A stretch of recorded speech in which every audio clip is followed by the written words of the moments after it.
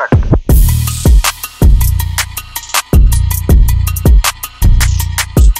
Alright, we're going to talk about our Glock 17 MOS. So the MOS models are the ones that could mount a red dot sight instead of your conventional iron sights. Well, you still have your conventional iron sights, but yeah, so you could mount a red dot. Okay, this is a Glock 17 Gen 5 MOS USA. So there's a variant that is also an Austrian version. So this one I have, which is a USA version. Okay, so let's check clear first before we talk about our pistol. So we're clear. So I have 3 magazines here. So yeah, so I got this pistol from 7 Guns. You could check out their shop. You could inquire them about their pistol and their other models available in their shop. So yeah, so I got this from 7 Guns gun store here in the Philippines.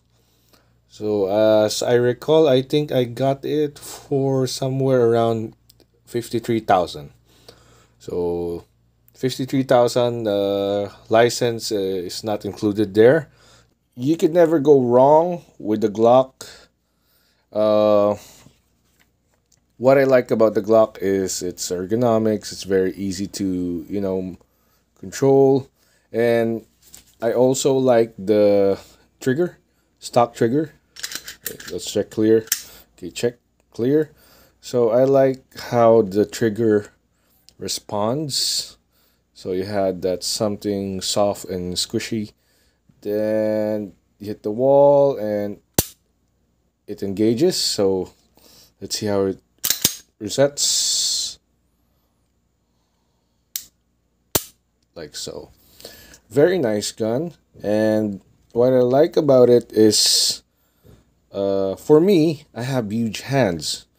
So the Glock 17, it's perfect. I tried a Glock 19 already. I borrowed my friend's Glock 19. Although it's way concealable than the Glock 17, but I have big hands and it fits perfectly in my hand like so. So like what I said, it's for me ergonomically, I like it better. Then yeah, so compared to a double stack 1911, the grip doesn't feel awkward. You have the capacity, like for example, the stock ones would be around 18 or 19 rounds, and this one I had the better mag extension, so I think this is at least 20 rounds. So you could bring more rounds with you, but bear in mind, in the Philippines you are only allowed to carry 50 rounds. 50 rounds legally, because it states in your PTC, so, or your permit to carry, that each individual is only allowed to carry 50 rounds. Originally, I'm a 45 guy, so I have I'm a huge fan of 1911s, but due to the way that engagements are happening in the modern era, so you would love that technological advancement in your weapon. So you had the option of mounting a red dot. For example, mine, I had the Vector Optics Frenzy.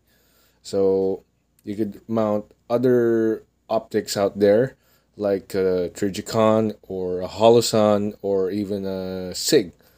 So the next thing is, it's very important that you have your weapon light incorporated in your pistol. So for mine, I have a X300 Surefire.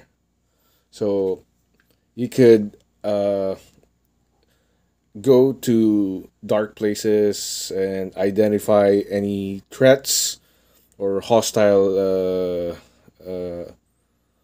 environment, and you could basically you know, move around and be aware of your surroundings. What I like about also the Glock 17, Gen 5 MOS particularly, so it's ambidextrous. So I could shoot both hands, left or right. So I could train my dominant hand and non-dominant hand easy. So you have the slide release here on the left and right, like so.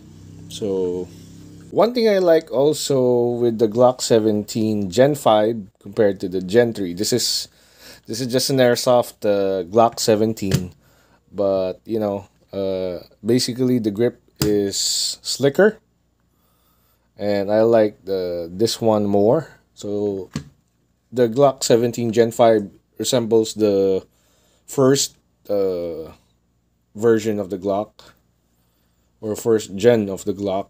So this is much slicker. So you don't have the finger grooves, and the grip feels more secured. So it feels comfier. The reason why I have Glock 17 Airsoft Gen 3, because yeah, you could train without real steel. This is a best alternative for real steel. So the movements, the function, it's the only disadvantage in the Gen 3, it's not ambidextrous, like so. Yeah, that's our gas blowback Glock 17. All right, so I'd like to show you my range belt or tactical belt, whatever you call it. So this is my setup for my war belts. So I have my Glock 17 here in my Safariland holster in multicam, belt and multicam. Then I run 2 pistol mags. Then I also have my AR magazines over here, so just in case. So but sometimes I try to just practice with the with the pistol mags, because with the AR mags they're just quite heavy for range day. So when I'm just running pistols, I have like 2 magazines here. Then I keep 1 extra just in case I'm just doing drills. It's easier to just put 1 mag in the pouch here. And yeah, shout out to, yeah, I know this is I do gear, but it works. It works. So then I have my for Milsim, my grenade pouch, my IFAK, and a dump pouch.